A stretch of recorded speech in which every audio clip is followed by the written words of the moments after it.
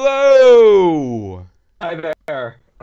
Welcome to Microbiology Journal Club, where we nerd out big about all things small. My name is Danny, and in a previous life, I dropped out for my PhD in microbiology at the University of Chicago, where I was infecting skin I grew with MRSA. But nowadays, I'm a fact checker for pharmaceutical advertisers and the president of Biotech Without Borders, a nonprofit based in NYC, and dedicated to enabling the public with the tools of biotech. My name is Faz, and in a previous life, I got my PhD in microbiology from Imperial College London, where amongst other things, I was making flesh-eating bacteria glow in the dark. But I've also since then worked as a research integrity specialist, and these days as an editor for an academic journal. Every week, we meet to talk about microbiology, and today it's our deep dive week, where we look in depth into each figure in a paper that we chose last week, and to learn and criticize the scientific findings. This is a journal club, and we encourage our audience to leave us questions and comments. And next week will be our news week, where we survey a bunch of different articles and choose one for the next deep dive. So make sure to subscribe to satisfy your microbiology curiosities. You can follow along with the papers that we discuss on either week in our shared Zotero library, linked in the doobly-doo below. And we want to hear from you, so please use the comments or even tweet at us using the hashtag MicroTWJC hashtag. So this week we got How to Train Your Bacteriophage, which is the clickbait title for the article. Yep. I've lost the paper The now. title of the paper is Coevolutionary phage training leads to greater bacterial suppression and delays the evolution of phage resistance. And boy, what a show have we got for today. We're looking at an evolutionary arms race between bacteria and viruses, and we find out that facts that may provide hope against the rising antibiotic resistance. Yeah, absolutely. It's like harnessing the power of evolution for our own purposes because it's going on in the background. And yeah, sometimes it's a problem, I guess. Like, I mean, it's the evolution of antibacterial resistance or antibiotic resistance. But at the same time, like, if we understand it better, we can also use it for our own purposes. Yeah, that's right. So yeah, I've just put the slides up. So yeah, we've got our clickbait title: How to Train Your Bacteriophage. And I guess the main thing we're talking about is coevolutionary phage training. This is an interesting paper that we're looking at because it's a pre. So the one we're looking at is a preprint. So in the doobly-doo, we've got the links to the fully published paper and the preprint. But the fully published paper is behind a paywall, so we're going to be focusing most of our talking about the preprint because that's something that you, the audience, can actually access. Yeah, and for the most part, it looked pretty similar. We got our hands on a copy of the PNAS paper, and like the text is very similar, maybe a little bit near the end. And you'll see in the slides, there's like a unique figure. They sort of, I guess the reviewers of PNAS, they asked for another experiment at the very end. Right, yeah. And this paper has thrown up a lot of threads, so I guess we can just start by talking what is a bacteriophage? hmm So bacteriophages are viruses that infect bacteria. So, I mean, everything under the sun, I think, has a virus that infects it that's alive. And when we think of a bacteriophage, it usually takes this form of like a. To me, it looks like the injectors from Steven Universe. I don't know if anyone watches that cartoon, but those were based Yeah. on it. So many things I think are based on this image of a bacteriophage because it's very otherworldly, but in fact, they're everywhere if you look. They have a head that holds the DNA, or yeah, in this case, we're talking about DNA genomes. Yep. There's like a tail that serves for injecting that genome into the cell, and then usually tail fibers that help recognize like the bacteria that it's going to attach to, so that the tail can do the injection. Yeah.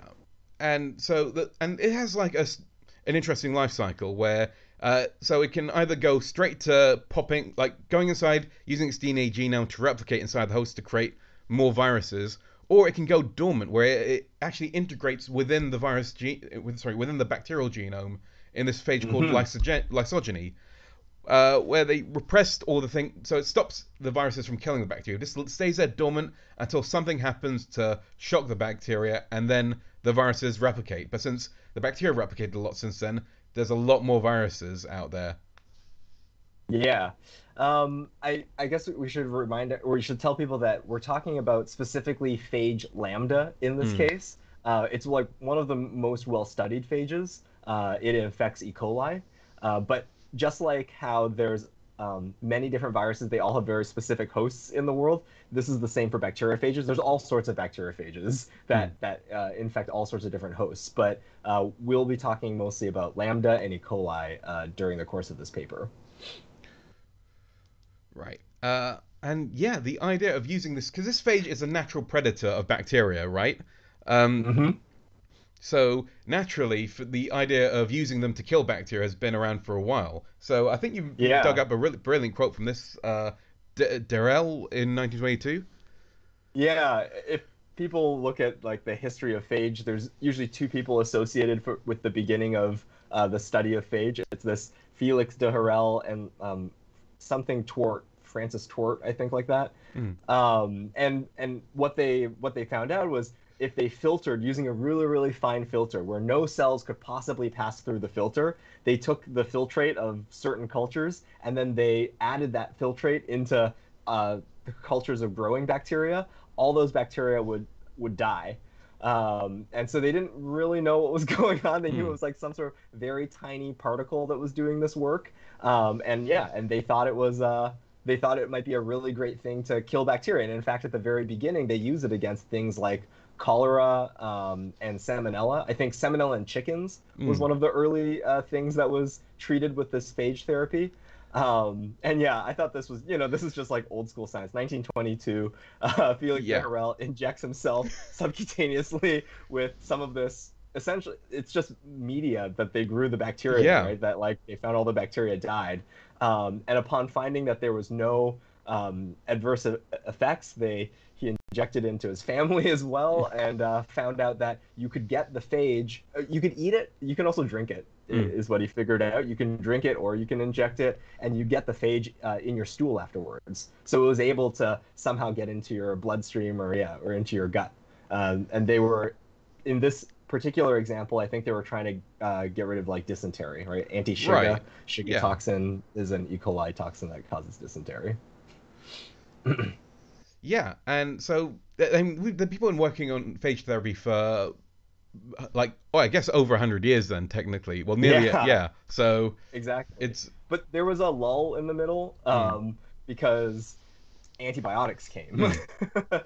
And I guess there was difficulty in preparing reproducible phage titers because they were, as I said at the beginning, like it's kind of, they were just throwing things against the wall. Like they had cultures that spontaneously died. They were able to filter those cultures and then use those cultures to kill other cultures. It wasn't quite known exactly what those objects were, and it was hard to standardize.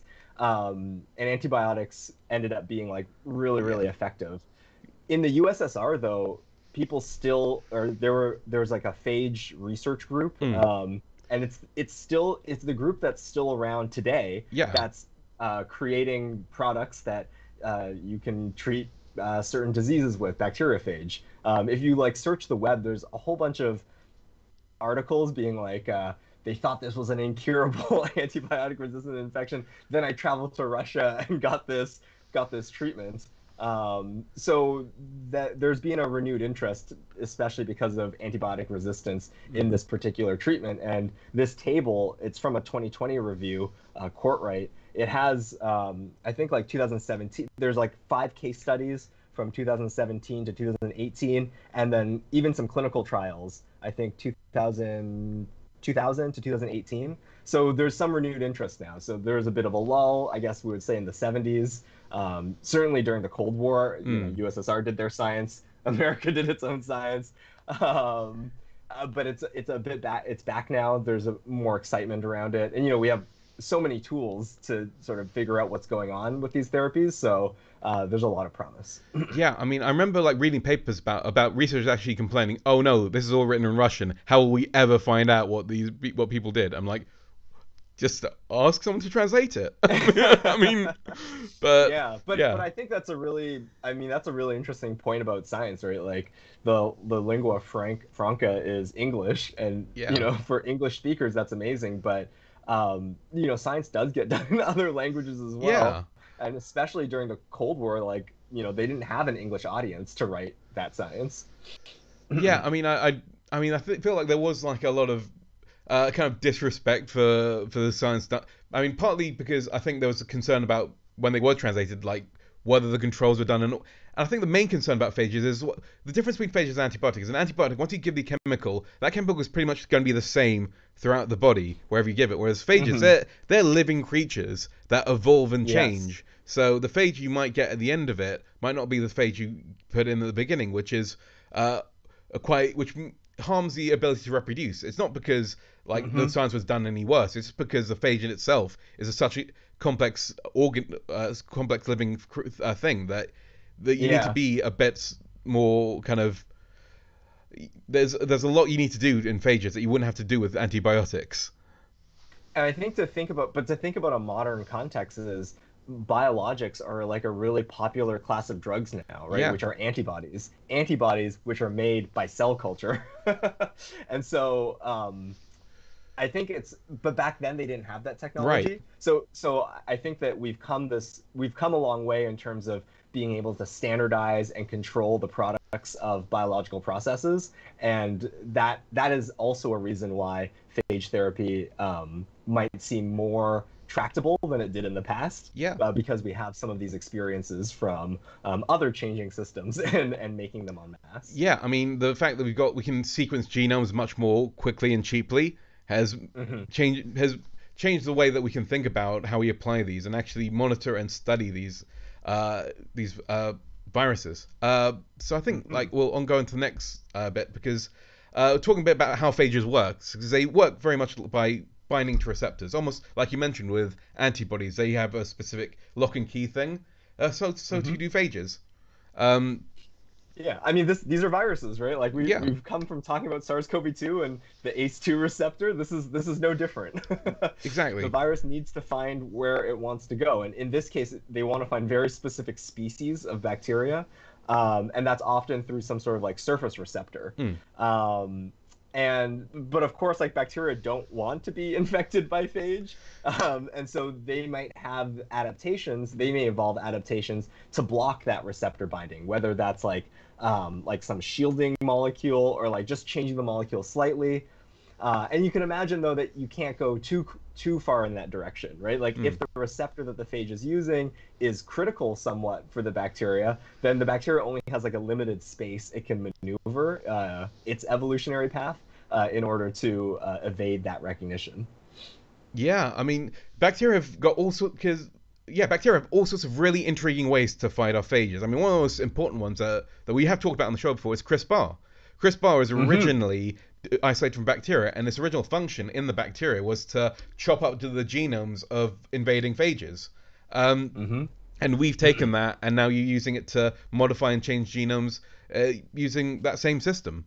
And Absolutely. There's also, and before we knew about CRISPR, at least from mm, the adaptive evolution or adaptive immunity side, there were also other, we can call them innate immune functions, I mm, suppose, of bacterial cells, where there were enzymes that digest up phage DNA.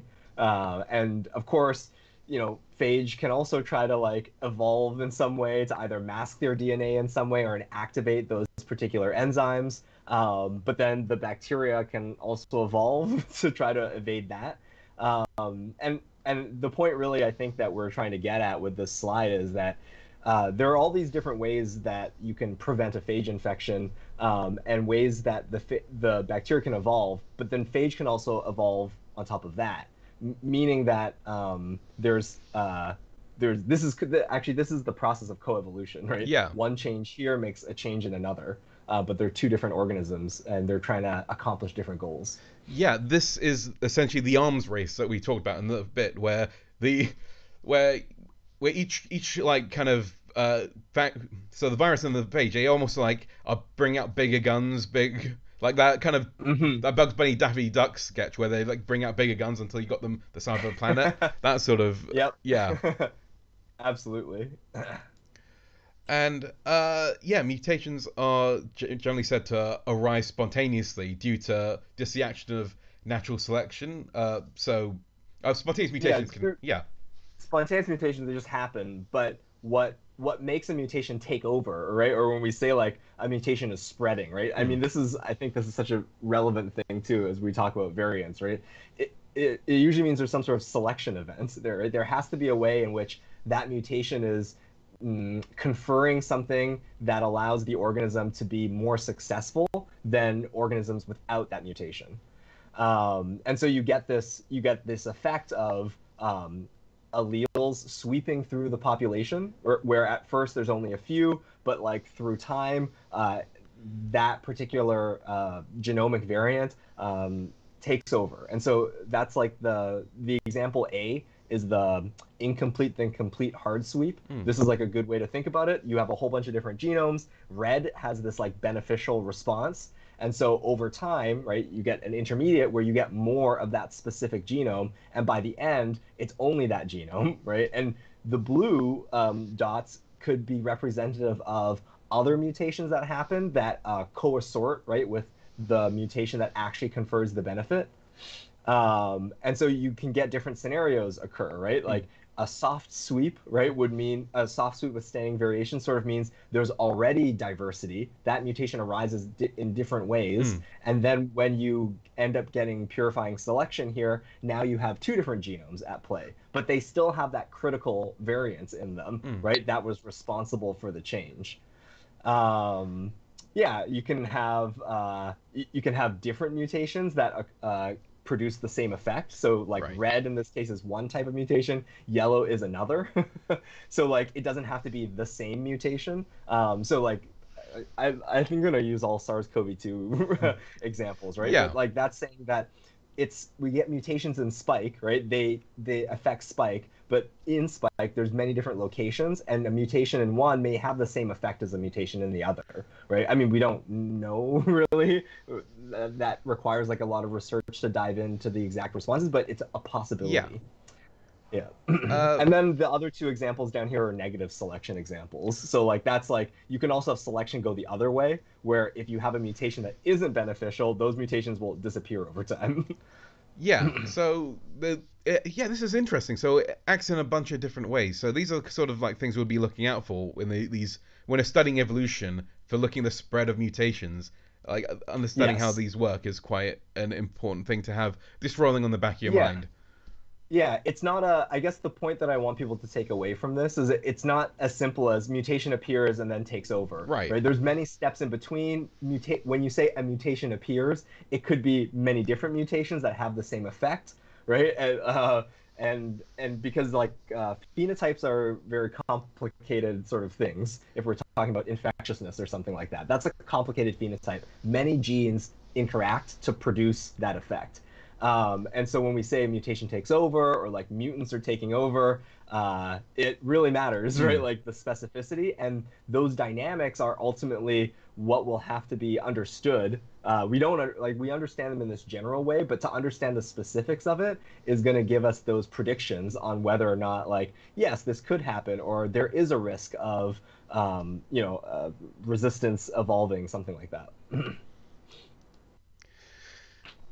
Yeah. And the thing about bacteria and phage is that they can both evolve really fast. Yeah. So yeah, it is thought as back of a, sorry, my evolutionary arms race is how we think of it. Hmm. And when people and actually like there's been quite a lot of work on these, not just to look at the idea of phages as kind of treatments, but also as to understand how evolution works at this micro Hmm. level to study what these using these as a model for like how like say genes can find new functions and other things.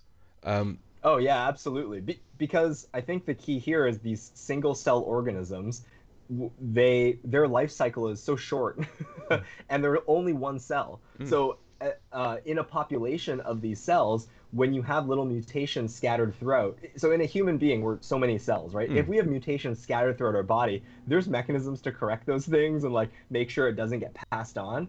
But these are single-celled organisms. They pass on them, right? Like if that bacteria survives, it will pass on its mutation. That is the way that mutants pass through the population. And so yeah, it happens a lot faster. The scale of evolution happens a lot faster. This data that I picked out is really I guess something that supports the idea of the evolutionary arms race. mm, What it's saying is that the more diversity in phage, so like those that's the increasing colors here, like mm-hmm. from low, medium, and high, you get this is more diverse in the genomes of phage. You also find that the alleles that are being swept to fixation, so the places in the genomes that are like taking over the population over and over again, that happens at a higher frequency. You get more genes that get fixed, and are changing from their ancestral form when you have a high diversity of phages. And so that this is the support to say that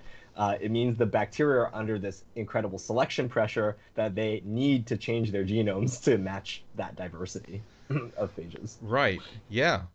Um, so this again, this brings us to the coevolution. So this comes from another experiment that was done previously with the E. coli and the T7 phage. Um, Mm-hmm. and well, It's very similar to the setup that we'll see in the coming paper, mm, where they mix the two phage together. They mix the host, the E. coli, and the phage together, and they let them. Well, here they passage them, so they're actually like subsampling from a culture and moving it to a new culture, mm, and they do that several times. And you can see the dynamics here. Like the phage is fluctuating, even the phage is fluctuating, and the bacteria levels are fluctuating as well. And in the table below, when you take phage that were grown in one of these, like these are the three replicates, C1, C2, and C3, mm-hmm. and you take them and you spot them onto colonies from the founders, so their ancestral strains, you find that, oh, they can kill these founder strains a lot better, right? And so that's just showing that, yeah, that shows this idea that when you have phage isolated from long coevolution, it becomes more effective. People, you can think of it as a time travel Right. almost, right? It's like they're coming from the future where there's already been the arms race has already gone through. It's the Terminator, I Yeah, guess, right? Like exactly. It's bringing the war's helicopters escalated. into the Yeah. Renaissance. I mean, it's that kind of thing. Yeah. So yeah, you've got like your co-evolved like bacteria in one corner, and then they test, and the phages they don't cause the same sort of issues. But you bring them back to the founder, suddenly you see all these red kind of patches of which represent the phages killing off their original Yeah. founders. So demonstrating, And yeah. something that we can say about this data is that the phages that they have at the end of their coevolution experiment don't really kill the bacteria from their co-evolved experiment. Mm, So the bacteria have successfully become resistant to these phages. Um, and so like that's an interesting point, right? When we think about using this to treat infection, because it is possible to get a bacteria that is resistant to this phage. mm. And so the question might become, can you kill the founder quickly enough or in a way that it'll never get to that resistant form, right? By bringing back this phage from the co-evolved experiment. And I think that that's really where the authors of this paper are trying to step in and give us more insight as to the details of that process. Yeah, and I guess they're referring to this co-evolving as training because they're essentially training this bacteria to become better at. Sorry, not bacteria. Training the phage to become better at killing Yes. bacteria. Um, Mm-hmm. so yeah, that's and it's quite interesting this paper because they did this coevolution based on essentially this is an offshoot of one of the most longest running experiments in bacteriology. This so Mm. they use this the bacteria strain is Rel 606, I think, which is from Richard Mm-hmm. Lenski's lab, which has been culturing like the Ah, same yes. culturing almost the same culture of bacteria for the last like 30 years to try and understand how the E. coli evolves. And as an offshoot of Right. that, That's the LTEE, the long-term evolution experiment. yeah, exactly. I mean, Veritasium just produced a video of it this week, so I put a link to that Ah. video in the doobly doo just in case people were curious about it. But it's Yeah, it's a really great yeah, experiment. I remember when I learned about it in grad school, and just to hear that, and it's been going on for so long, like they have freezers and freezers of bacteria frozen from every step of the passage. yeah, and so the actual this what this paper does is it takes uh, the phage I think from a co-evolutionary experiment that was done in 2011.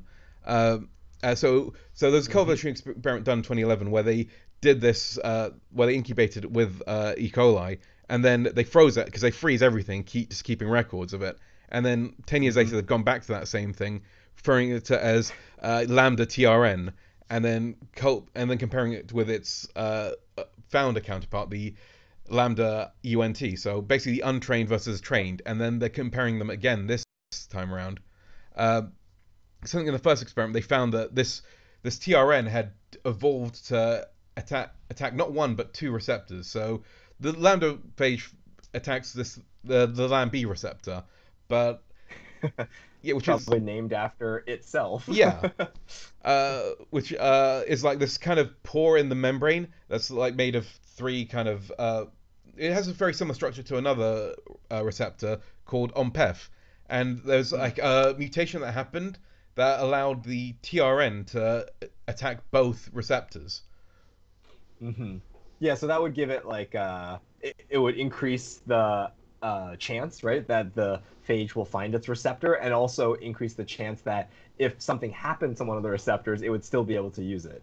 So the trained phages, it's already expected that the trained phage is going to be better at infecting E. coli than the untrained version. Yeah, I think now they're going to be looking at a bit more detail as to what is going on there and how the E. coli are Hmm. kind of responding back to it. Um, Yeah.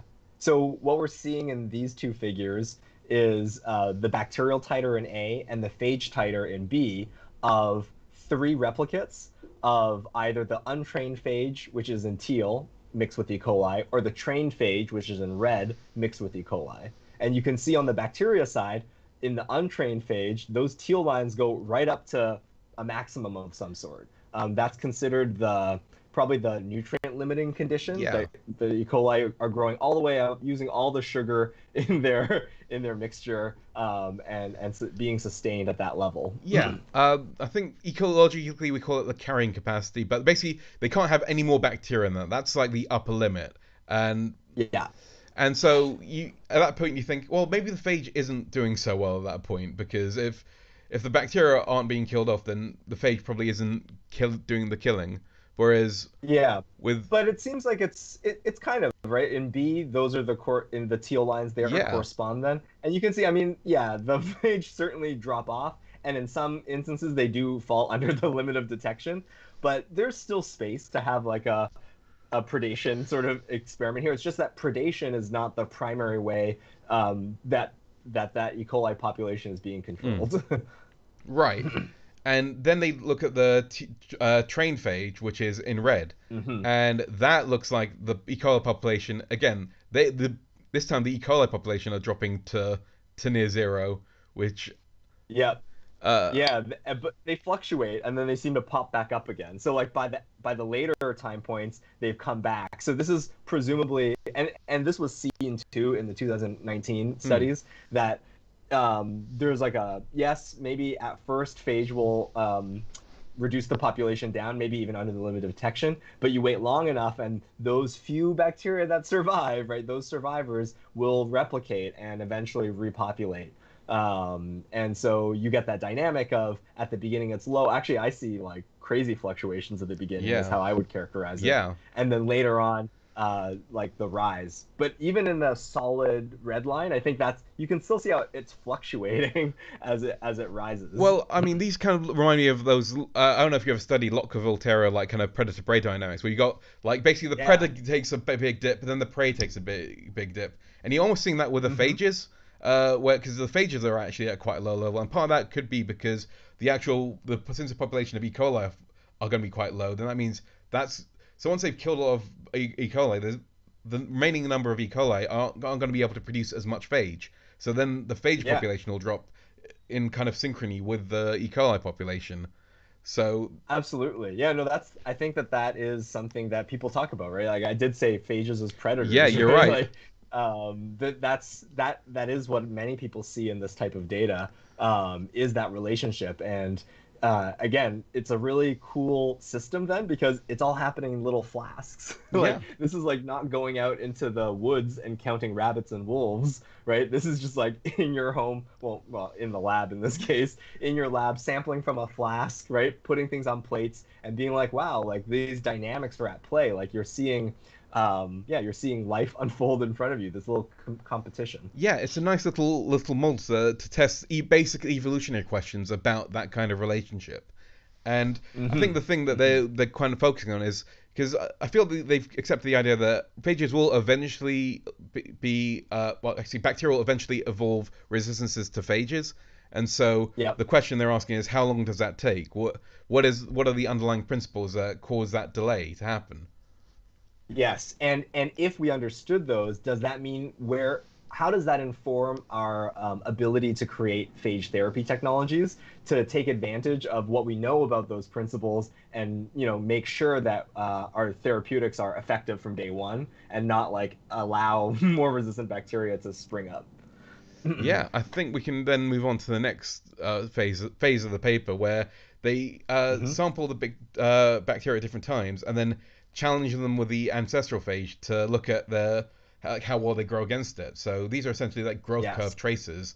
Um, the dot, Yep. yeah. And the dotted line. Oh No, yeah, no, go ahead. you go, you go. I've talked too long. Oh, really?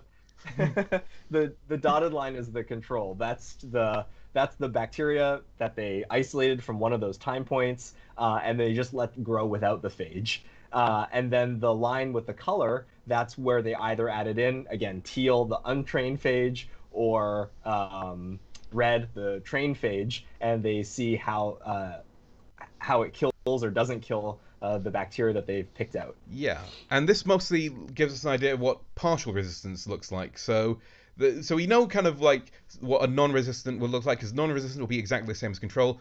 Fully like susceptible would look like a flat line, but partial resistance, you get these Yep. small bumps of where there's some growth, then it drops down to a slightly lower level, or ends up growing quite Yeah. slow. So I think what I found really fascinating about so this is their go-to now resistance assay, Hmm. right? When they want to figure out resistance, they're going to use this particular test to figure out whether or not they have resistance in a certain pairwise combination. Um, but what they pointed out in the paper is that typically, or also what I noticed, right, Hmm. is like typically when you think about doing these types of resistance assays, you do them by plating on media. Hmm. But they didn't get very good results from plating. And they suspect that that's because in their coevolution experiment, it's all happening in liquid culture. So there's some sort of disconnect between the phenotype of making they make clearings, plaques Yeah. on a lawn of bacteria. There's some disconnect between that environment and the liquid environment where you don't see the effects of the coevolution so much in that particular case because the coevolution was done in a really different environment. Which I find really interesting because I find like that some of the bacteria that were resistant to phage become susceptible once they do it in solid media, which is really Hmm. interesting. And again, yeah, another of those questions we could go down a rabbit hole and really look at what's happening and what that means. Right. But doesn't It's really not the focus of this yeah. paper. Yeah, it's not the focus of this paper. The other thing that I think I want to point out about this figure is this is a good time to see their naming conventions Yes. on all the different bacteria. So they have the ancestral strain, which is rel 606 S. So Yes. dash S meaning Susceptible. sensitive. Yeah, sensitive. Yeah. Oh, I say susceptible. Yeah, susceptible, susceptible. You say sensitive. sensitive. Potato. Potato.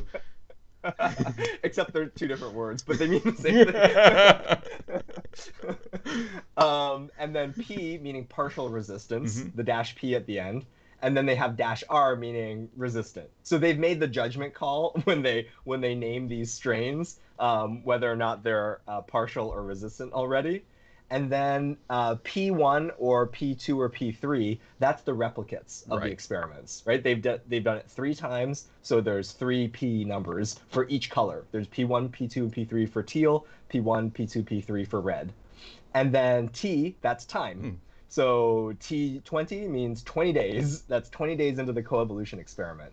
And so already, I think from this, you can oh no, it's hard to see. We'll probably see it in later ones. I was going to try to see some like patterns that emerge as time goes Yeah, by. it's difficult Um, because again, it's not necessarily in chronological order. Uh, yeah, so they just gave us a smattering of examples here. yeah, but we can see that a lot better in the next figure, which is figure two, where Hmm. we can see how resistance uh, t- overwhelms the populations as time can go on. Um, Yes. So they just did those graphs that we just saw. They did a whole bunch of them for each of these time Mm. points. And then they colored the bar in based on the proportion that come back, right? Either completely resistant, partially resistant, or sensitive. Right. So the first like three A, B, C, they're all for the original version of the phage, which is lambda untrained. Untrained. Um, Mm-hmm. and what you see is that resistance evolves pretty much. It tends to dominate within like 10 days at first. Uh, Yep. and there is some fluctuations after that. I mean, there is some partial resistance seen a day after, but um, and then with the trained phage, you see that actually um, some one like culture like they remain all sensitive towards the end of the experiment. Another one partial, and the last one was the only one where they seem to achieve complete resistance. Yep. But it took 20 It days. took 20 days. So Uh-huh. Yeah, and they will end up doing sequencing after this, and from that they had this observation that in the trained or yeah, sorry, in the untrained conditions that on days 17, 22, and 19 they can find the evidence that they're using that same receptor that the trained phage is using, the yes, OPF. so Hmm. that's one of those. So I guess if you have access to the PNAS paper, they do show that the untrained, let's say the trained resistance re-evolves, which is an interesting Yes. finding. Um, Hmm. And to be expected as well, hmm, because if you think about the original way that they found that trained phage, it was through passaging bacteria with the phage for multiple passages. Essentially, that's what's happening here as well, right? It's a very similar type of experiment. The details are slightly different because just timing and things like that, but it's the same I idea. mean, I wouldn't say that it was predictable. I mean, because for me, evolution, well, natural the production mutations is a random process. So the idea that this Mm. exact same thing can evolve a number of times is interesting, and in itself is a interesting finding for the paper because again, there's nothing stopping another wild mutation occurring. So the fact that it's the same thing and that we could actually predict this Oh, happening, sure. that's quite amazing Yeah, to me. I agree. Yeah, no, you're right. Because when we, in the first instance, that was just one evolutionary event that occurred, right? That swept through the population. But who's to say that if you redid it over and over again, the same event would lead to the same, right, to the Yeah. resistance? Yeah, we could definitely say that resistance is probably likely to occur again if you're doing this sort of experiment. But yeah, I think that you're right to say that that it's the exact same ability that got evolved is significant in some Yeah, way. I think that that's interesting because we think of evolution as a random process, but actually it relies on random processes, but isn't actually as random as people would think it is because it is because again we wouldn't be because people were able to I predict mean, this. it's constrained. It's constrained by the materiality of biology in some Yes. ways, right? It's constrained by that selection. We don't know, like we couldn't tell you de novo. I mean, I think that's the Mm. dream, maybe, right? But we couldn't tell you de novo that it would happen this way. But you know, it would happen some way, right? Like life finds a way. Yeah, exactly. Top Jeff Goldblum quote. Yeah. So I guess I mean, is there anything else you want to say about that figure before we move on, or No, yeah, yeah, let's move let's on look at this to one now. figure S2, where they take phages isolated on day 27, day 20 of co-culture, and then they use them to infect completely resistant isolates from 2 days before, well, from before. Um, Yes. Yeah, in some ways, this is very akin to the experiment that we saw, like that was done in mm, 2019 before this, right? They're just taking like the later ones and bringing them back. But it is interesting to see that like just a few days differ, right? Like it's only a few days that that resistance appears to these phage. yeah, and then only a few days after that previous resistance is no longer resistant anymore. So that's Yep. fascinating. Um, Hmm. yeah, I guess that's. I mean, that's again Yeah, I speaking. think that's all. Yeah, Oh. that's all she wrote, folks. Um, Hmm. right. So now we're looking actually into the function of resistance and the mutation rates and how things evolve. So they do a Luria Delbruck. Can't remember the important fluctuation study. Yes. Yeah. So that was like one of the ways in which people, or that people, Lurie and Delbruck, Mm. set up this experiment to try to demonstrate that mutations happen before, right, the selection occurs. It's not that when the selection pressure appears, do the mutations appear, but rather the mutations are in the population already, and then when you add the selection, it sort of removes all the things that weren't able to tough it out in that scenario.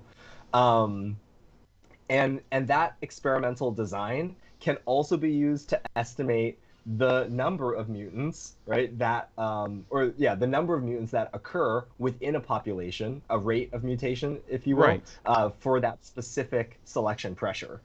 And so that's thought of the variable, I guess. So Lurie and Delbruck, they're like a famous like biology physics Mm. duo where they tried to understand biology through writing equations that like could generalize these phenomena they were seeing. And so they have this equation here where from the proportion of all the sensitive versus non-sensitive scenarios, you can discover the mutation rate for resistance if you also know just the number of cells that were going into that scenario. Um, and so I guess we should probably explain the fluctuation test, at Right. least the one that they're using to calculate. All it means is that they grow up their bacteria to a known amount. They have like one flask that has a whole bunch of Yep. bacteria. They split that bacteria into many different flasks. In this case, they use a 96 well plate. Yeah. So they have 96 flasks, essentially, 96 conditions in which mutations could occur, and then they split up those into their resistance tests, and they say from all those which ones gave rise to resistance. And so it's not going to happen in every single Mm. condition, right? These tests are done, these aren't coevolution tests, these are just bacteria growing, Yeah. and they're being checked after the fact to see is there resistance in this population. And if you have enough independent cultures, you will see a certain number of cultures that have resistance in them. Yeah, I think the thing that is also looking at, so I think the original experiments were looking at genetic drift somewhat, about how like even when there's no selection pressure, the genetic like components of the population can change, especially if they go through a bottleneck. Mm-hmm. So when you select from them, then you select for individuals who have a variation, and then mutations can get fixed just because some made it through the bottleneck and some didn't. So you'd end up in each of these flasks, you'd get a snapshot of all the diversity in that original flask, right?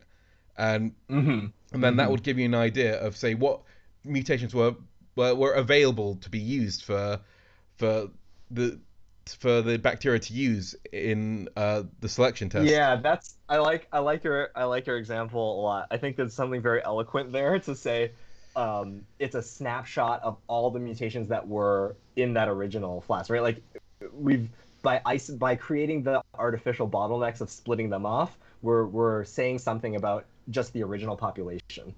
Right. It's like you're doing. I don't know if you heard about the Pitcairn Island story of like where mutineers from the HMS Bounty went to Pitcairn Island and then got inbred of the generation. So you basically have this little petri dish of human population where you can see all the genes and trace them all back to the individuals that had them, but then isolated from the rest of the Oh, population. interesting. Kind of like taking. So from you're saying from the population of this island, you know like who were the mutineers on that I ship? think so. I think Yeah. I'm not an expert. I am a microbiologist, so I'm not an expert on this particular thing. But that is my interpretation of like, because you do see population bottlenecks throughout. Look, I mean, the most notorious one is just the inbreeding of the royal family, where hundreds of people had Yes. very rare blood diseases because of one mutation in Queen Victoria that spread to the royal Hmm. families across Europe because of that, because of the way that gene was spread to and all the Yes. intermarrying between her children and everything. So it's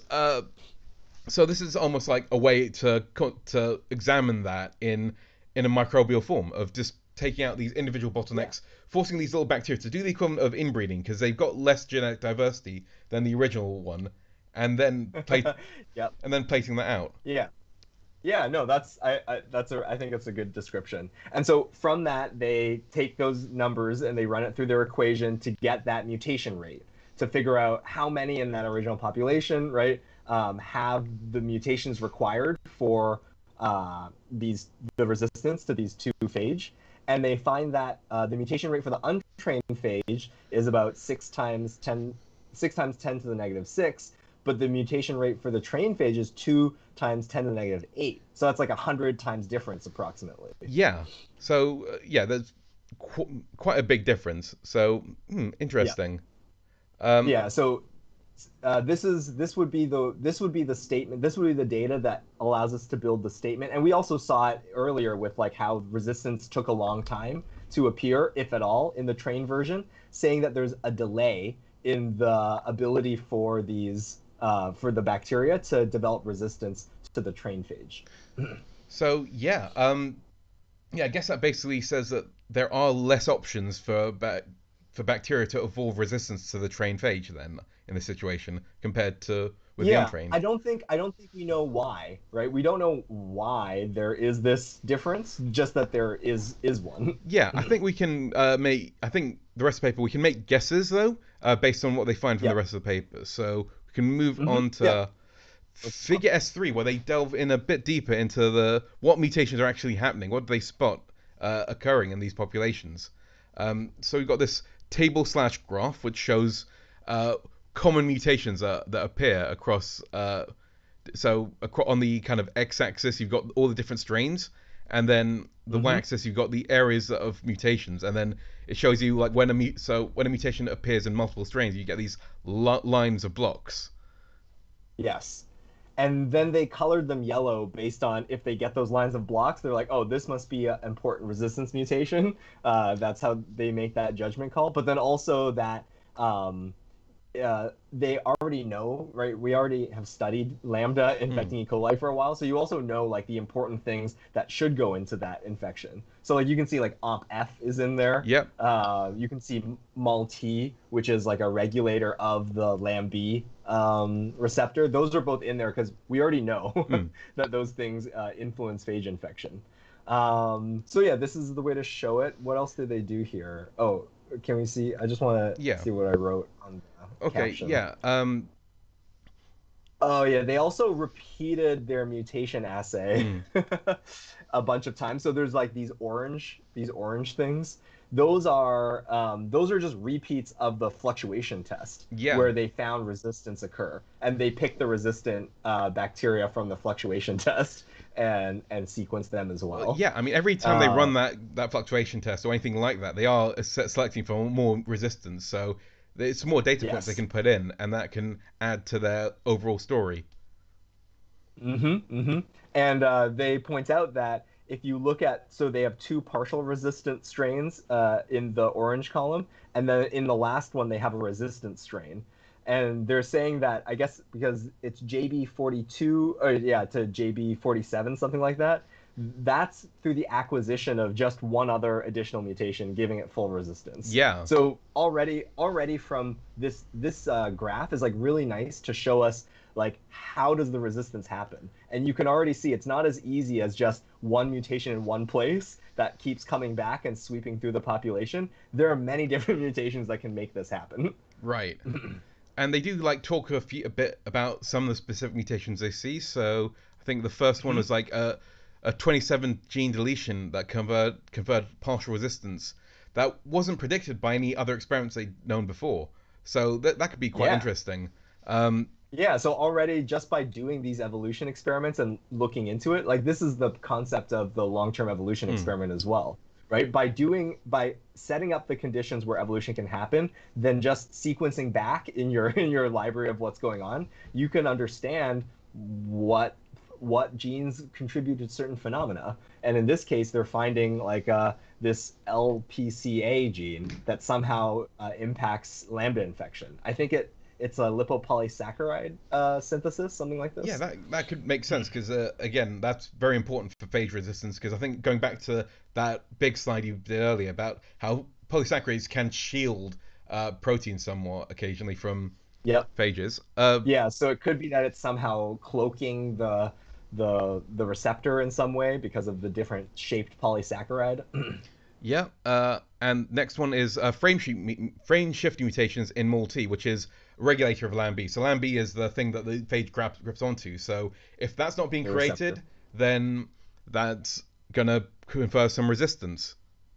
Yeah, and here they see two gradations Mm. where a frame shift mutation, which sort of blows out the protein 100%, that gives complete resistance. But you can have point mutations that maybe like damage the protein or like modify its function in some way. Those just confer partial resistance. And they also found deletion of WA genes conferred resistance. Uh, and again, these are also important for phages that use LPS as a receptor, but it hasn't really been seen in lambda until now, I guess. Um, Yeah, and I think they sort of use the WA genes and the LPCA to build this like little small hypothesis that they don't investigate again. It's just another rabbit hole to go down. But they say like, oh, like how does LPS affect like these particular phages that we know use LAMB and OMP-F as a receptor? yeah, and there's one other thing that caught my attention because there's this big deletion between ECB 00726 to ECB 00739, which they didn't really comment about in this paper.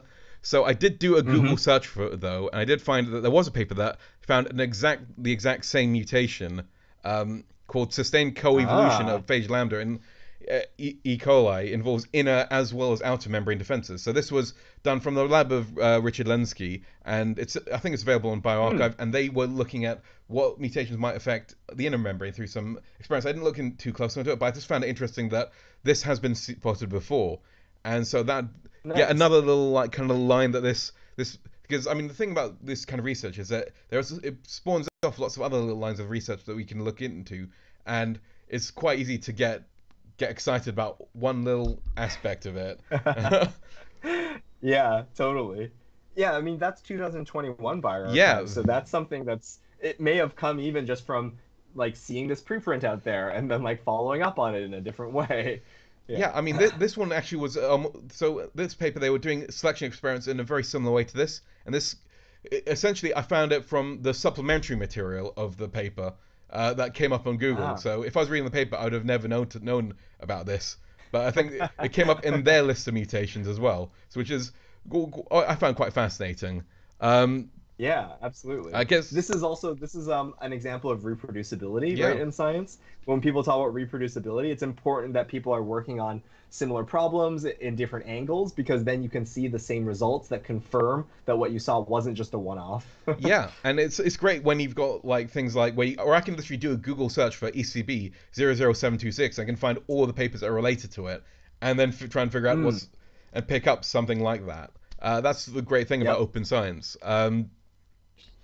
Yeah. So moving on from that, right, figure S4. So this is a paper. This is part of the paper where they try and classify the growth trajectories. So I've kind of posted Hmm. up these graphs just to show that what they're doing here is essentially trying to kind of compress those graphs down into one single data point. So in PCA Yep. does dimensional reduction, so it kind of puts those down, and you can see that the partially resistant and they all kind of cluster together depending on like how their growth trace looks. So yeah. Yes. Yeah, I want to remind people that this is the same like these dimensional reduction techniques we've been seeing these Mm, right in the single cell atlas yeah. and studies like that with RNA-seq, right? In those data sets, it's the same as this data set. You have one condition, right? One cell in those cases that have a huge list of different parameters, all the different genes and whether or not they're expressed or not. In this case, we have a list of all these different strains, right? And a huge list of all the times and the density of those bacteria at those different points. And so it's the same idea that you have this really big data set, but how do you make it so that there's just one number or a few numbers that can describe that data in relation to the others? And so that's what the dimensional reduction does in this case. Yeah, I mean, actually recall like struggling with this exact same problem during my thesis and trying to figure out how to turn these growth curves into a single data point that can compare between each other. And there's all sorts of things you can do in Mm-hmm. like say there's a growth rate, there's a carrying capacity, there's uh, Yep. I mean, in the end, in some cases, you can look at so you can take one kind of aspect of it, or you could try and pull out like if you don't know the underlying model for what causes growth rate, you can say, okay, area under the curve analyses. But all these have different like kind of problems with them, and PCA kind of lets an algorithm decide it for us. So it's kind of unbiased in that sort Hmm. of respect. Um, so I think that how they use PCA in this is quite interesting. It makes me think that that I could go back in time and redo my experiments with the knowledge of how PCA works. Yeah, I'm actually kind of interested. Yeah, I know what you're saying. Like, you can do. Oh, I'm touching the microphone. Yeah, it's interesting to think like you could do this. Yeah, with area under the curve, or like if you modeled the curve and then like took the slope or whatever, or some function course, right? That corresponds with the slope, I guess, of the Well, graph or something like that, the inflection point. I mean, yeah, I know that my equation would get, well, the slope would get confused because with the partial there are two slopes that go in different directions. Uh, Carrying Right. capacity might work, but it's again, it might not be able to differentiate between partial and the completely resistant very well.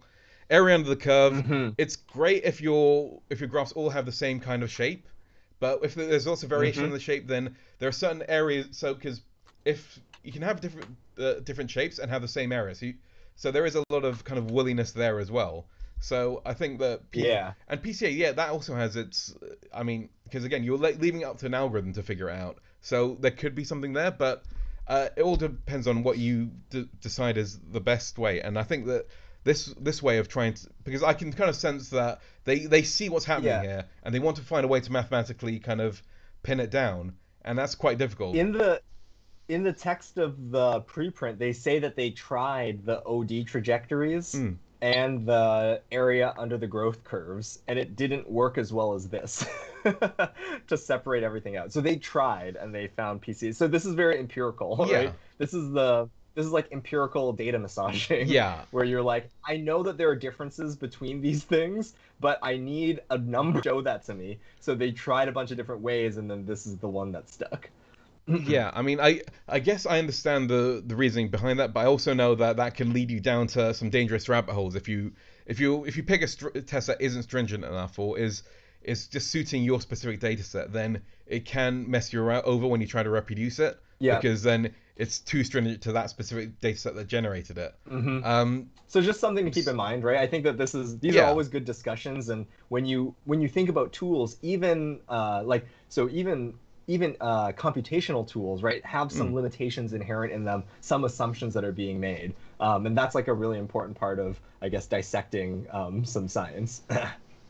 Yeah, for sure.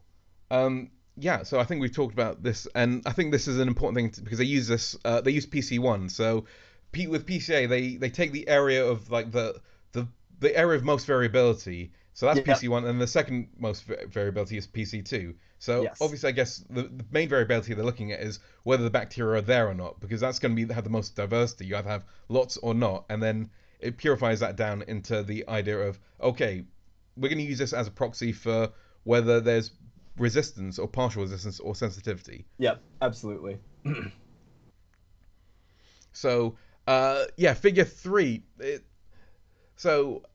is an interesting one. So, Well, they take their PC one now. yep, They have a number. They have a number that describes the growth profile, and then they correlate that against how many mutations appeared. So, like from the big chart graph where they had all the yellow highlights, and they do linear regressions. yeah. They do a linear regression. I'm kind of a bit. I mean, I'm a bit iffy about the linear regression in A because you've basically got your x-axis is sorry, your y-axis is non-categorical data, and your x-axis is categorical data that's either one or zero. So you're always Uh-huh. gonna get a good regression on it. I think you got a high, Yeah. especially if you have only like a few points. So it's so that's But they're not not gonna be really. I don't think they're taking that much from it. I mean, like in some ways, no. it's just this is. They could have just stated that that there's growth when there's one mutation and there isn't when there's zero. Yeah, yeah, Yeah. they actually didn't need to have go as far as to give us an R squared value. We can kind of see that. Oh yeah, there's definitely Yeah. Yeah. um, But it's a but bit yeah, more useful in the instance where there's like a lot of different mutations that could be occurring. Because then it gives us that sense that more mutations correlates with more PC1. more Yeah, phage I mean, resistance. this is again because I'm not sure whether like what are we talking about when we talk about mutation? Are we talking about say how many genes that are affected, or because we had one big deletion that affected a whole gene? Are we talking about Yes. point mutations? So how are we defining the mutations here? Um, Yeah. because some mutations, if you're looking at just like the change of the genome, some mutations will have lots and lots of effects, and so that would like throw off your graph quite a lot, and some of them might not. So I feel like there it I, yeah No, it's, I agree. Like yeah and it's because that the resistance mutations that they're classifying as largely by their own mechanism, right? Like in a table. There's not yeah like yeah, they haven't it's not totally quantitative. There's like a pseudo quantitative like field to that. yeah there's a lot of so yeah I mean I it feel went through like it went through coding. It's like right, it's like psychology experiments, right, mm, where they code some sort of scale. In some ways, like that's what we're seeing with putative resistance mutations. It's already passed through this like filter that brought its own thought process bias to it. yeah I feel like saying that just five mutate and again are they focusing on just mutations that affected so when they were looking at their like kind of because there must have been lots and lots of mutations that might. I mean, what's the background mutation rate we're looking at here? I mean, Hmm. what are we? So, I mean, they're looking at putative resistance mutations. So these are mutations they've already decided are related to resistance. Yes. So, Yeah. So I already, just from that, from knowing how they chose their mutations, there is something that just sprung to mind that they could miss, right? What if there are mutations that are important for resistance, but they only occurred like once in their set, right? So then they couldn't pick them out because they didn't come in multiple strains. And then they're not already known to cause resistance. So they just slip through the cracks, right? Those mutations wouldn't be registered in their list. yeah. So this kind of I'm lukewarm on this figure. I like the use of PCA, but I'm not quite sure about how it's being used in this instance. But I think it'll. Yeah.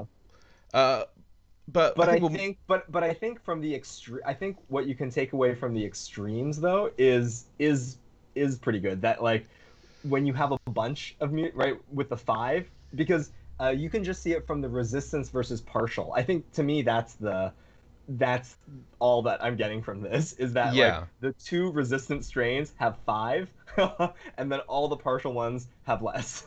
Yeah, And I then same in the one for the untrained phage, the resistant strain has one, the sensitive has zero.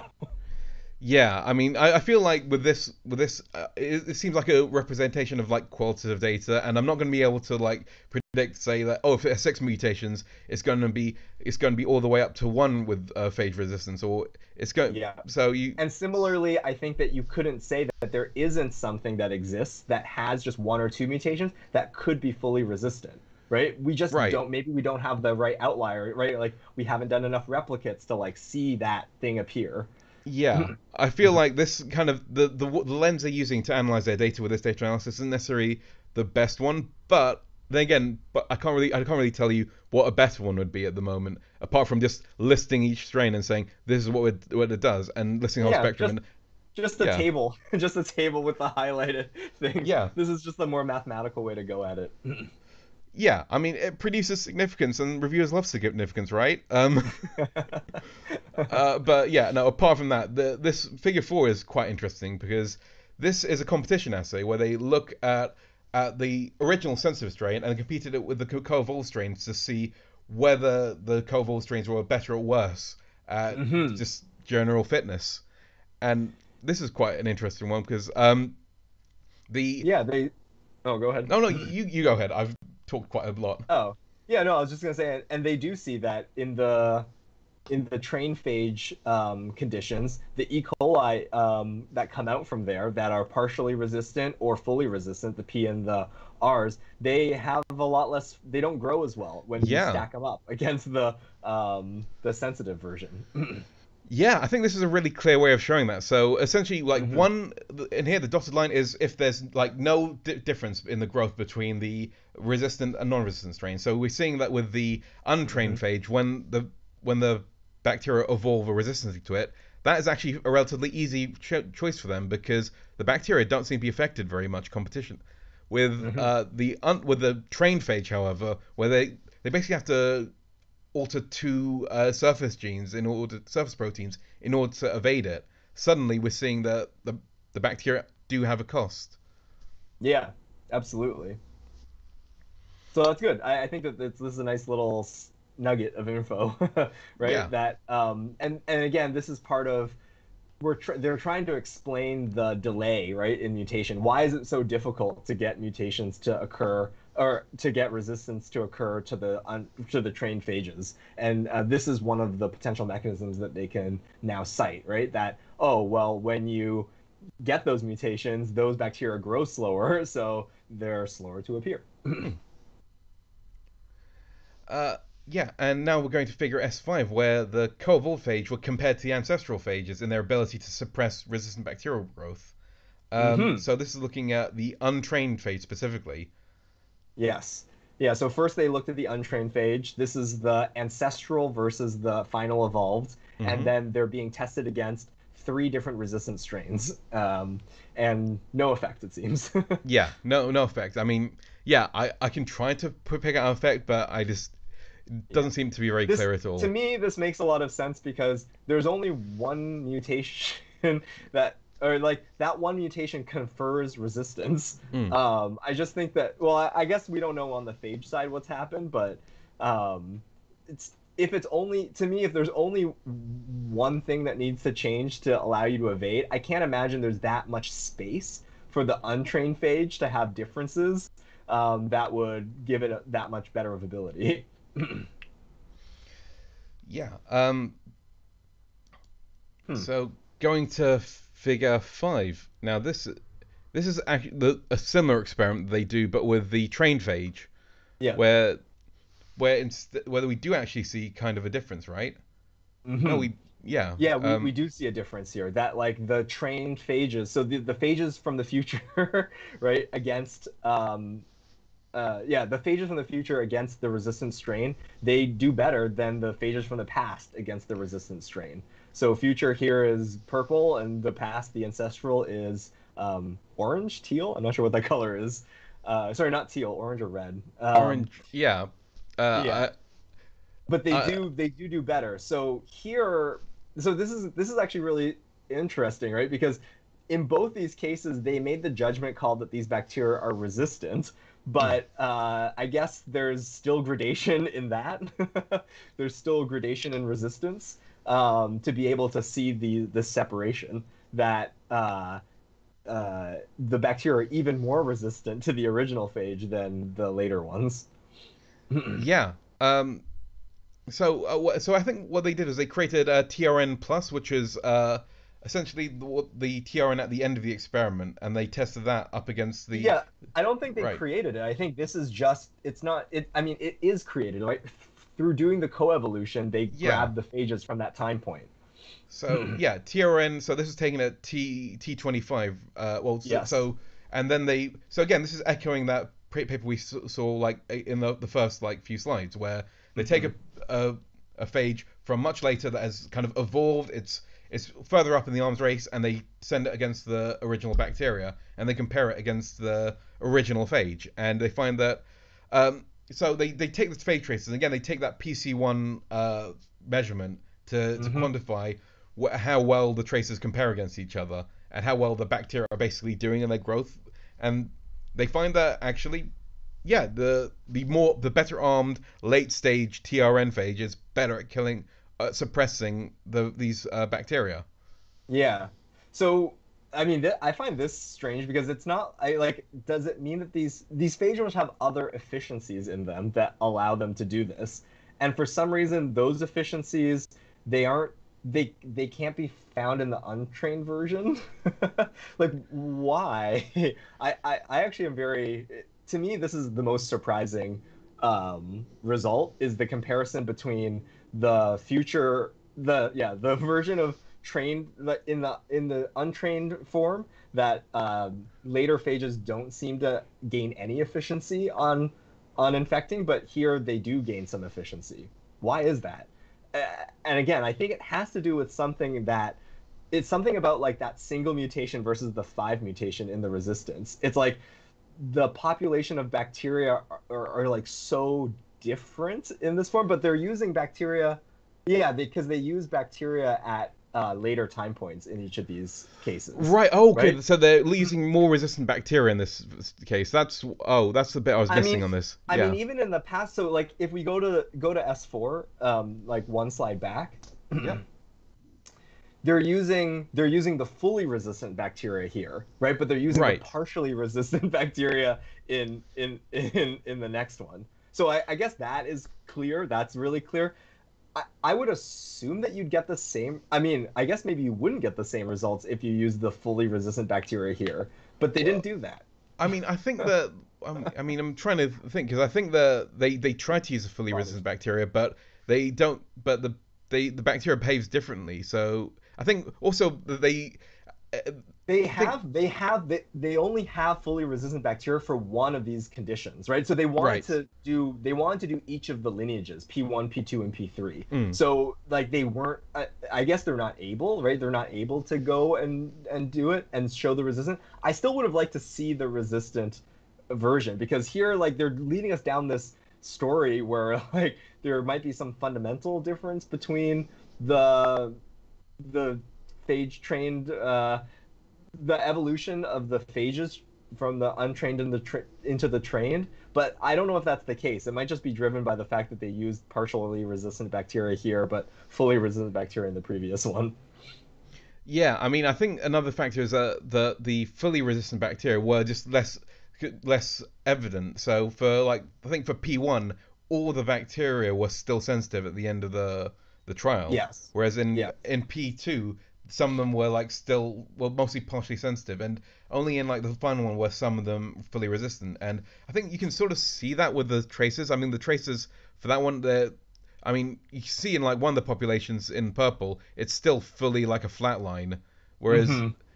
with the others, that's a lot rarer to see. So because they show every single replicate, so there is still one that is completely resistant, and then Yes. yeah, so I guess it's partly the trying to analyze representation of here because um, yeah, so Yeah, yeah, it's and then the other interesting thing I find about this figure is that then they also do plaque assays. That efficiency of plating is essentially a plaque assay, I think. yes, So, but before they said that they didn't see the effects with on solid media, but then here they are seeing some effects on the solid media. It makes me wonder, like, I'd like to see the data from when they couldn't find it in the earlier one, and what's the difference there? Why here and not before? yeah. I think you raise a really good point there.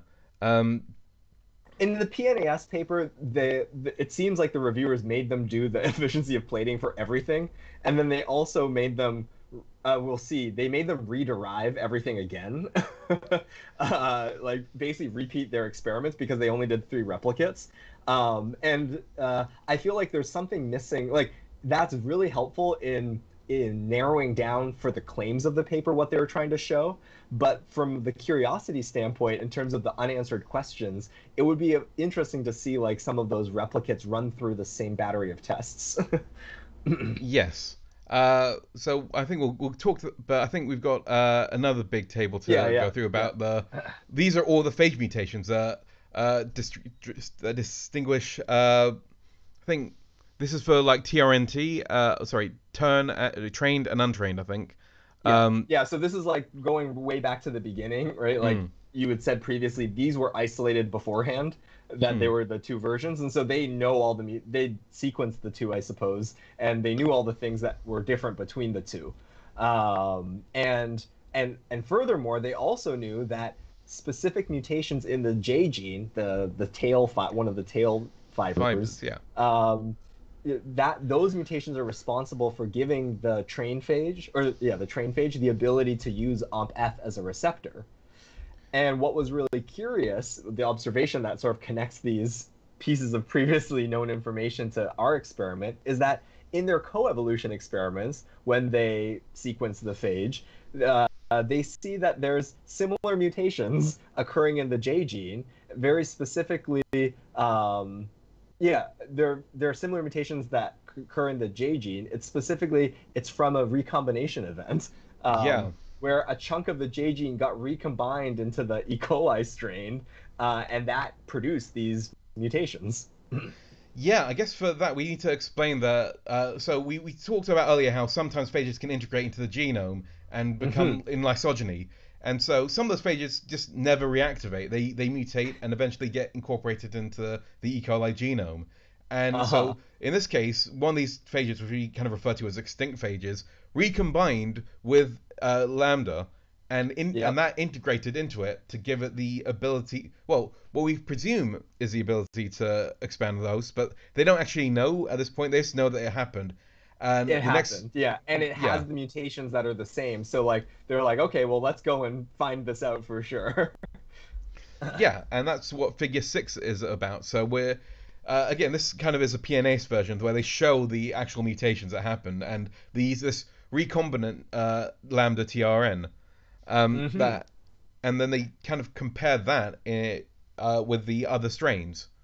Yeah, they just made, right. They made it Yeah, they just instead made of it. instead of grabbing the co-evolved version. They're saying, okay, if we think that the reason why, right, the trained phage is better than it has this ability rather than the untrained phage. Well, let's just make it then, right? Let's make those differences. Do the recombination. So Yeah, they make the version that has that section, and then they test it against all these different backgrounds. And in all three cases, they do three different backgrounds. They do wild type, they do no mal T, which is no lam B or like very little lam B, and then they do no mal T and no omp F. so yeah, Um, that's for the bacteria, but the actual phages they use is they got the pre-recombination lambda. So there's a previous paper where they took these same strains and they mapped out their family tree and figured out the point before the recombination, and they just mhm. reconstituted the mutations without so that's in like kind of the middle bit, and they tested that against the one with the recombinant R. So ideally these should be the same. If the recombination has no effect, then they should be the same. But if Yes. they're not, then the if the recombination is having effect, then we should see that it improves the relative growth rate of that phage in the And what we're different seeing in B is hosts. competition between those two strains, right? So Yes, anything above one means that the recombinant strain is doing better. yeah, and it's the so like with Malti, that should like mean that any so Malti is related to the Lamb-B, right? Hmm. So Hmm. that should confer resistance to things like the untrained phage, and then Malti and Ompev. So those are the two receptors that the recombinant train strain should be having. So in Yes. theory, that should be having an effect. And what's happening here is that it. So I mean, it's easy to get full because you might be thinking, oh, it makes it more infectious. But actually, what we're seeing here is the ratio is going up, which means that the pre-recombination lambda is doing much, much, much worse, and that's Yes. making the recombinant look better because the recombinant is still surviving in spite of this. So Hmm. there's something that recombinant version is doing that does is independent of multi and onpev theoretically.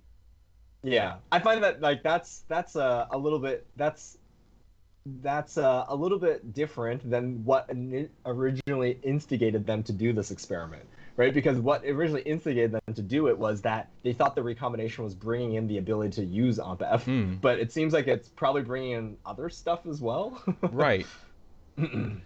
Yeah. Yeah. So I think it's very interesting from the standpoint of just the story of it. Like I really love that they could track down some increased ability of this phage to infect the E. coli from recombination. That's a really Mm. cool thought, and they do highlight that in a discussion, right, where this is a potential mechanism, right, in which phage training brings in the necessary genetic components to make that phage better at infecting their host. Um, but yeah, the story that the recombination allows you to use OmpF is a little muddied in this particular piece of data because it seems like it just makes it better in general. Right. Yeah. So it and it's again it's hard to predict recombination events because again that relies on the kind of random effects happen. So if you're trying to train a phage, you can't count on a recombination effect happening like this. This is just a very lucky thing to happen. But I No, mean, but I think that the hope is that because the conditions of the training procedure is just is evolution, Hmm. right? Is evolution against the selection pressure of having to grow in this bacteria that is evolving with you. So I'm not saying that I think that it's more the knowledge that recombination could lead to these beneficial meaning that more infectious phage um, versus having to wait for point mutations to accumulate Hmm. might mean that the strains that you're like it matters then the coevolution strain that you're using right to train your phage in because it's not just that the phage are undergoing random mutation, it's that there could also be dialogue Hmm. between the phage genome and what you're co-training it in. Right. That's the implication, and they do talk about this in the discussion. That's the Yeah. implication of figure 6. Right. And I think we're going to be going to the PNAS exclusive figure. Um, Yeah, where I suspect that it's the reviewers would like to see a more robust sample set of trained phage, not just the one that was isolated from previous experiments. Yeah, so actually what they did is they didn't so much repeat the experiment, they picked up there was actually an official repetition of that previous experiment called Repeatability and Contingency and Evolution of a Key Innovation in Phage Lambda, which is another paper that was Uh-huh. published in 2012. And so which was in itself was a repeat. So they took the phages from that and then so during Gotcha. that experiment they got a lambda which they've dubbed lambda neompef, and tested that out in the same way that they did these lambdas. So independently co-evolved. Um, Yes, 12 independently co-evolved, yeah. right? So 12, and 6 of them have the ability to use OnBef, but 6 of them do not. So they're right. Like I think this speaks again to that recombination data that right. there are other ways to get more infectious phage than just the acquisition of OnBef. Yeah. And then they run that through their growth experiments, just like in Figure One that we saw. I think, Hmm. yeah, a while ago. Um, yeah. So again, they But here it becomes pretty clear that OnBef is the important factor, though, right. because that's what's looking there. Right? Those are the ones that are like the new OnBef ones. They kind of just look like the untrained phage. They kind of similar, but there is a lot more variation there. So there could Yeah. be something else going on there, but it's quite hard to Hmm. pick apart, and that's not really the focus of this paper. Um, Yeah. and yeah, but yeah, again, you can see that the new Ompef very much their trace is as chaotic and decreased as a train phage. So that really Yeah. does emphasize the effect of Ompef on this. Hmm.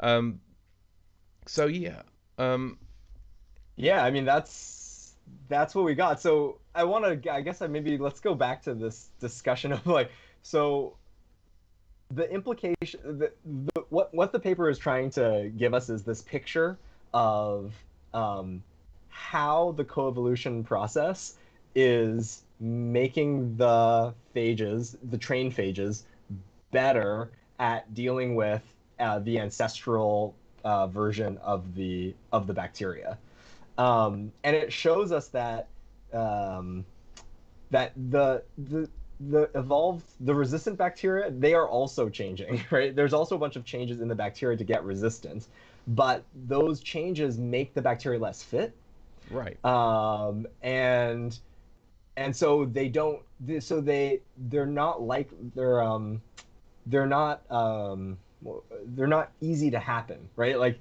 they happen gradually. They take a long time to happen, and that argues for the efficacy of using these train phages because they'll force the bacteria down a path that is difficult to go down, and they may just kill the bacteria before they can get down that path.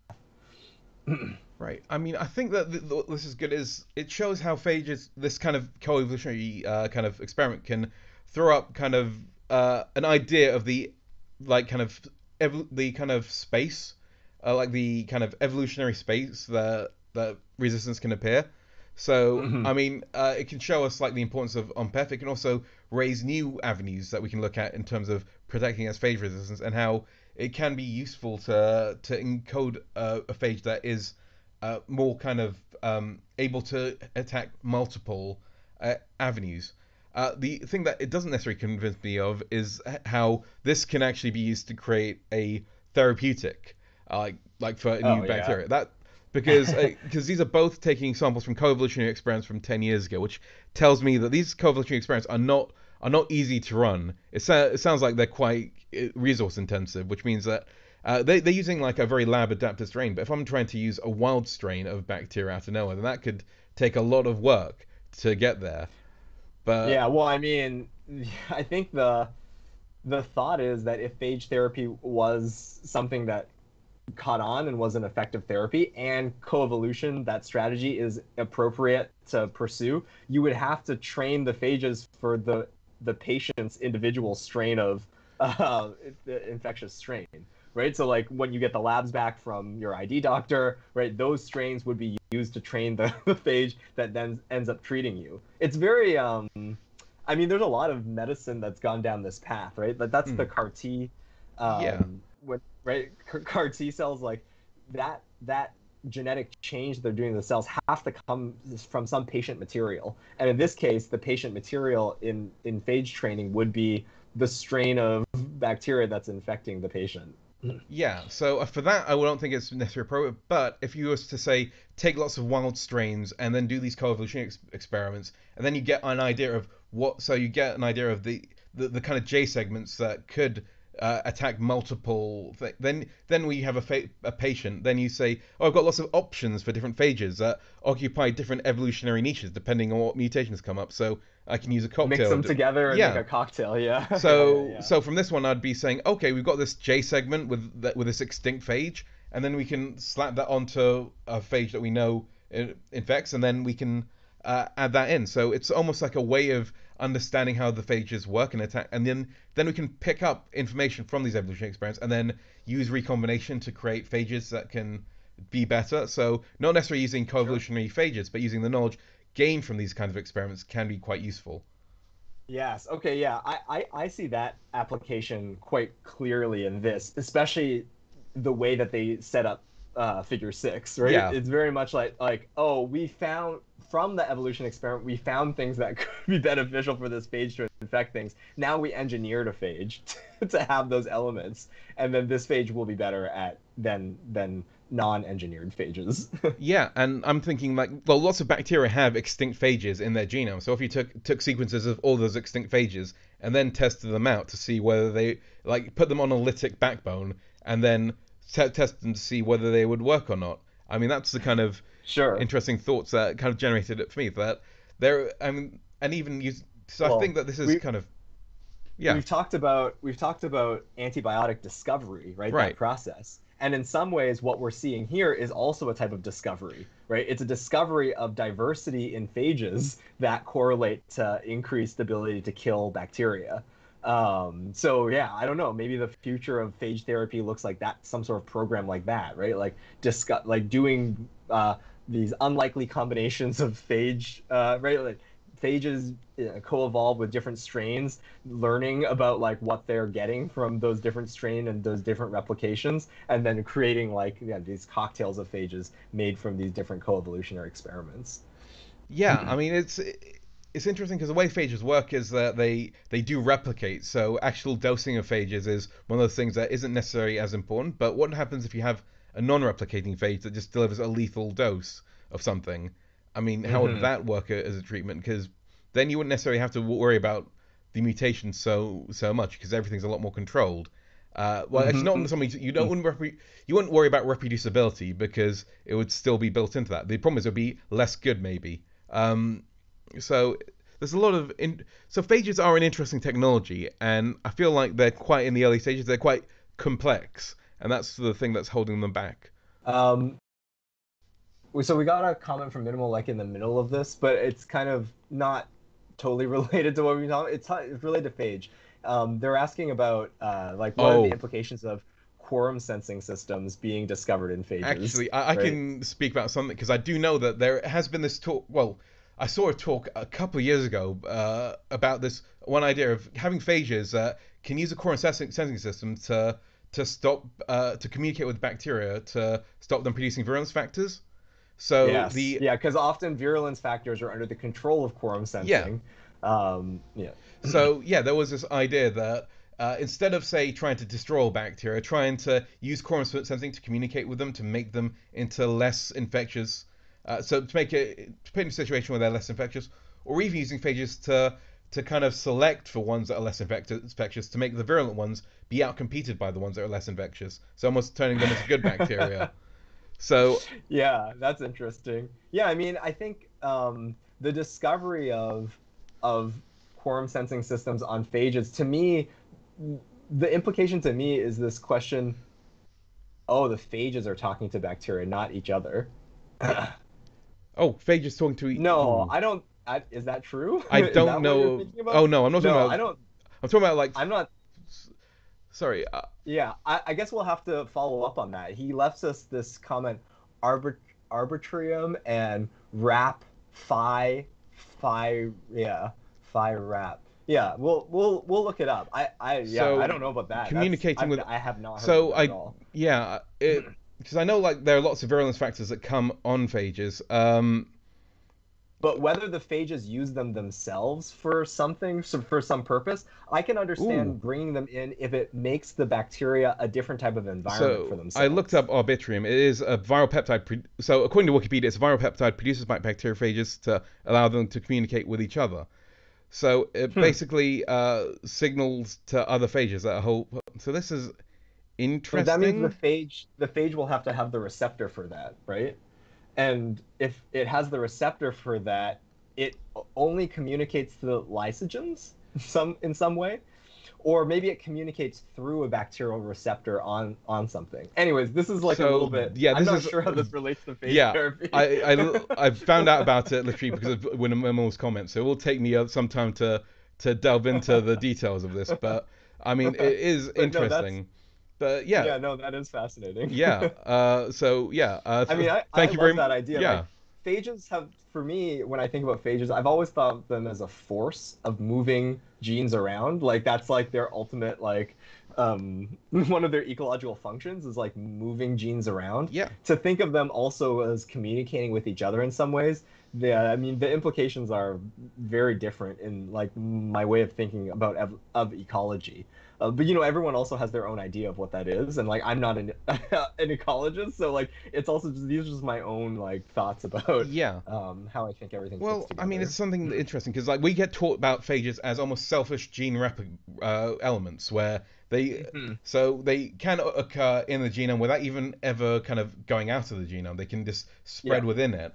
Or so yeah, it's interesting to so we just tend to underestimate viruses generally because I know that yeah. giant yeah.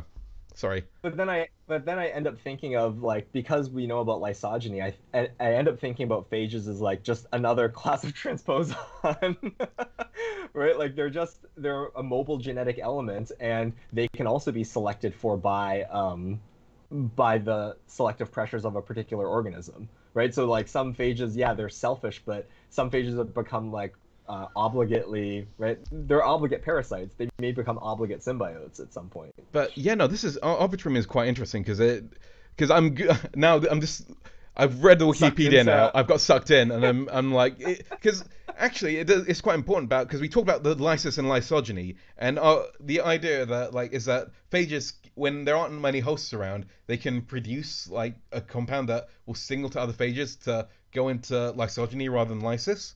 Um, yeah. so that Huh. Well, you know what? That this is something where we can find papers for next week, yeah, we can definitely right? find And put it yeah. into our docket. Yeah, that we might So be able to say something more about it. yeah, I mean, I guess it'd be interesting from the terms of phage therapy because that would be something that phage therapy does not want because they don't want lysogeny to happen. So, Right. so Right. otherwise, because lysogeny means that the bacteria will become resistant to that phage just because of the way it works. So, Mm-hmm. so essentially, it Yeah, means the that phage will decide that they don't want to lyse this bacteria anymore. yeah. They just want to So live it. They just want to live in it. yeah.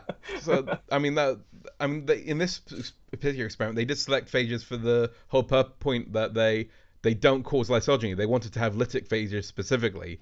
Um, Yes. Yes. Yeah, that means that that was at the very beginning embedded in this when they chose their lambda strain, it was not able to cause lysogeny, right? So it probably was missing some integrases and stuff like that.